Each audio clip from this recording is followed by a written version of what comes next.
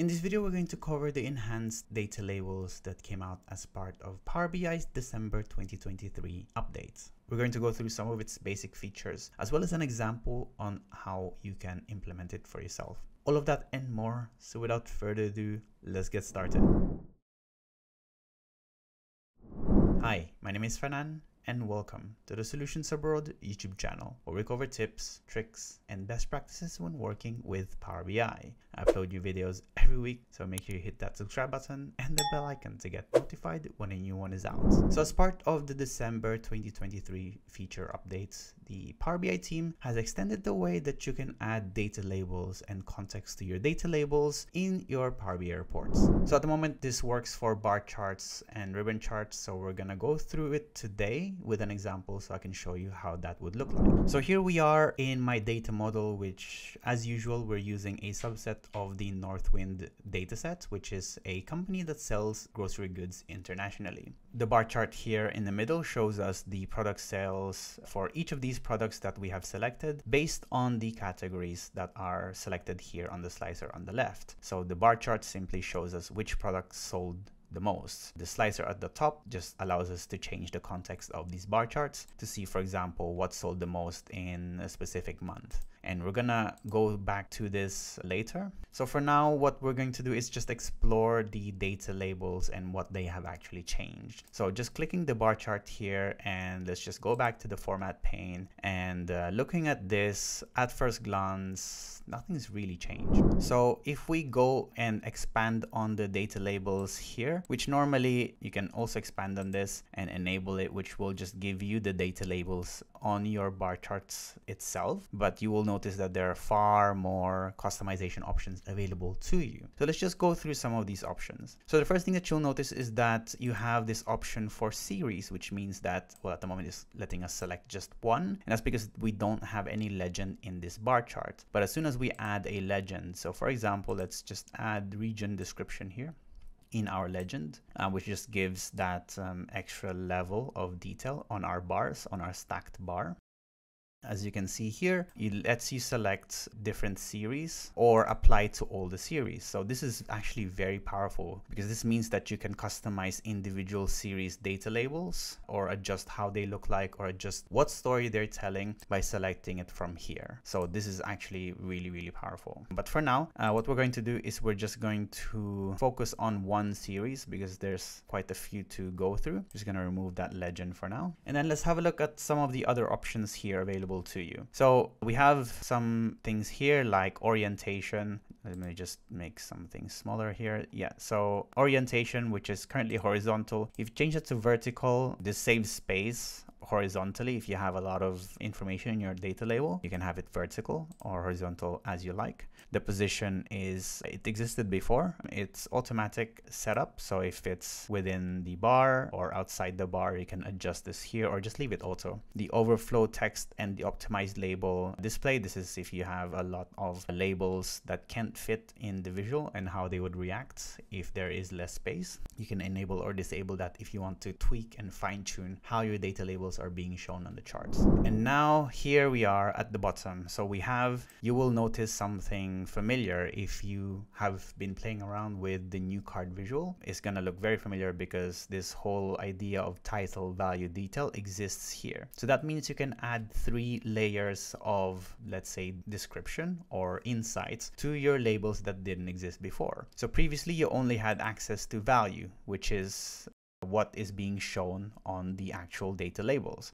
You can adjust its font, how it's colored, transparency, how if it's blank. But now you have 2 other things here that you can customize and change independently, which is, I think, is a really good addition. So let's say, for example, at the moment, we're only showing the total sales by product for August 1996. However, maybe we want to add some more details to this, other information that is not just about sales. Let's say we want to add order quantity. So how many products, quantity of that product was ordered that month, and maybe we want to show how that changed month on month. So how did that volume of order change from compared to previous month? So compared to July 1996, we want to show that as a percentage. This 3 options is basically all you'll need and a bit of DAX code. So let's start by sorting out the DAX code first, because that will just make this process a lot smoother. So let's start by just creating some new DAX measures here. Just gonna create one. We're just gonna call this one value, which is, I'm just gonna name it where we're going to put it so I don't get confused. So I'm just gonna call this one orders, and then just append it with the, where is that? Ampersand. I lost you. Orders, like this. And the orders measure, by the way, is simply a measure that calculates or just sums up the quantity of data that already exists in our data model. So that this one is just the label for our value. The next one is gonna be for the detail, which is the order, comparing the quantity of order from the current month to the previous month. So we're gonna call this one detail again, so that I don't get confused. We're gonna start by declaring a few variables here. We're gonna first get the previous order quantity. So we're gonna calculate orders previous month, use the calendar date like this. And then we're gonna declare another one, which is just, I'm just gonna call it percent. And this bit just calculates the actual percentage between those 2 months. So we're gonna use divide. We're gonna use orders, which is the current month compared to the previous month. So this will just give us a percentage value. Now I'm gonna wrap this up with the format, and this basically just make sure that we are showing the percentage in the right format. So I'm just gonna use 0 and percent. That is the format of our percentage. Cool. So now we're gonna start our return, and we're just gonna add some if statements here just to account for things going wrong. Like for example, we might have products that don't have anything sold on the previous month. So we just wanna make sure that we are not showing some values on those. I'm gonna say if the previous value is blank, we'll just keep it empty, else we'll do whatever we want. So we're gonna create another if statement. Well, actually, before we do an if statement, we just want to show the percentage if it's not empty. And then I'm gonna add a space here, then add our if statement. So the if statement is if the orders is greater than, if the current is greater than the previous one, we need to add or use an arrow. So I want to show an arrow to signify if it's going up or down.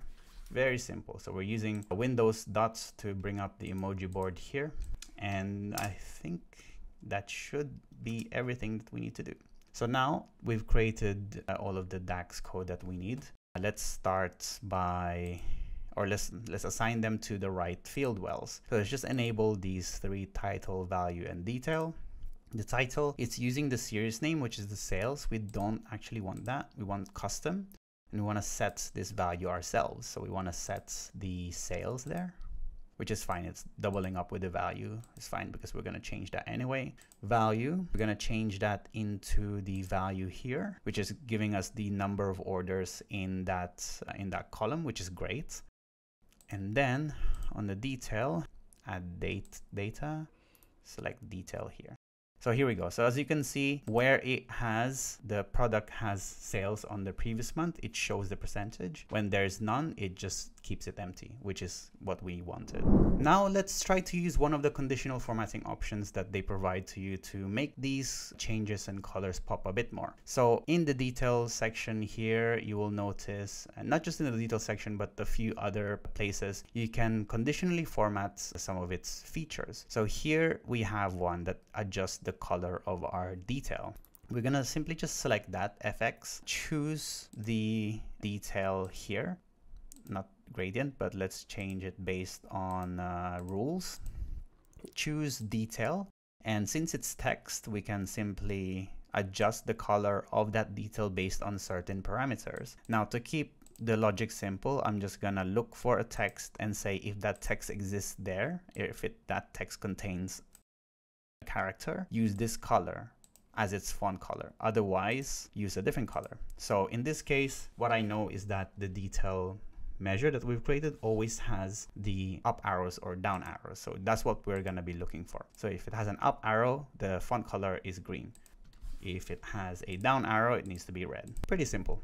If you hit OK, there we go. So as you can see, it just gives you the color, which makes it easy for users to see what change has happened in that bar. So lastly, so there are a few other options here. The background, which for example, is a good thing to add if you have, let's say, instances like this, where you have your labels going over the bars and the bars being too dark or not contrasting in the right way with the text color that you're using. It can be difficult to see. So by adding a background color, it just makes it a little bit easier to read your data labels. So for example, here, let's just, if you adjust the colors accordingly, either white or whatever you want to use, it just makes your labels a little bit more legible. And then lastly, here we have a layout, which just adjusts the layout of the data labels from multi-line, which is what it is now, to a single line, which is basically just having the title, label, and detail in one line. Now, you might prefer to have a multi-line, especially if you have a lot of characters in your data labels, because for example here, if you have too many, it won't fit and it will just not show it because there's too many data labels in the screen. Or you can adjust the labels vertically, which is also an option. But for now, we're just going to keep it multi-line like this. And that pretty much covers the extended data label customization that you can do with Power BI visuals, like on bar charts and on ribbon charts. I'm pretty sure I covered everything, but if I didn't and I missed something, I will leave the full blog post link in the description box below so you can check it out yourself. Thanks for watching. As usual, give this video a like if you found it useful. Give it a dislike if you didn't, in order to do better for next time. Ask your questions in the comment section box below so I can help you and you can help others. If you like this video, we have a Patreon page where you can support the channel and get exclusive perks like early access, demo files, and credits at the end of these videos. Thanks again for watching and see you in the next one. Bye bye.